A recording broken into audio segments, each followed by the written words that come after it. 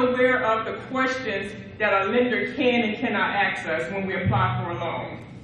We have to be more prepared with certain questions that they ask us to understand that we're not being discriminated with the application process.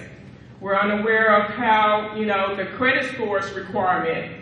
There's so many resources out there for us in the real estate market to prepare ourselves with receiving our credit report annually. We can actually go online and receive our credit report. The state of Georgia allows us to get our credit report twice a year. Every 6 months, we can actually go online and pull our credit report.